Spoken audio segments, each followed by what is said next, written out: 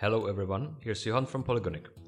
Before geometry nodes take over, I'd like to show you how to create road with forest in a non-destructive way using modifiers.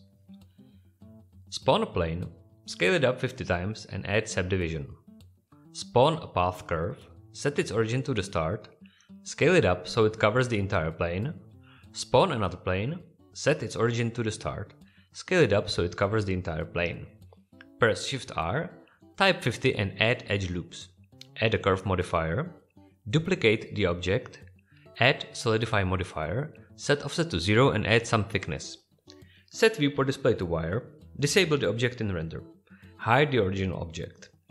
Add a boolean modifier to the plane, select the object with solidify, set solver to fast.